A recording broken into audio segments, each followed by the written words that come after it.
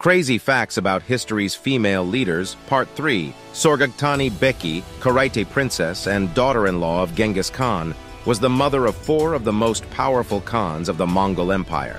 Her political acumen and advocacy for her sons helped them ascend to the throne.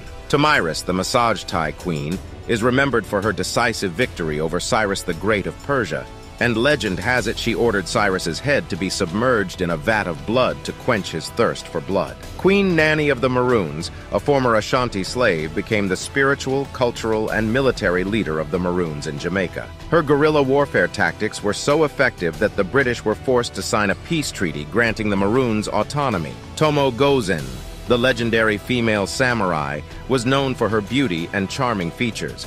Yet when it came to combat, her elegance was matched by her ferocity, making her a formidable opponent even among Japan's elite warriors.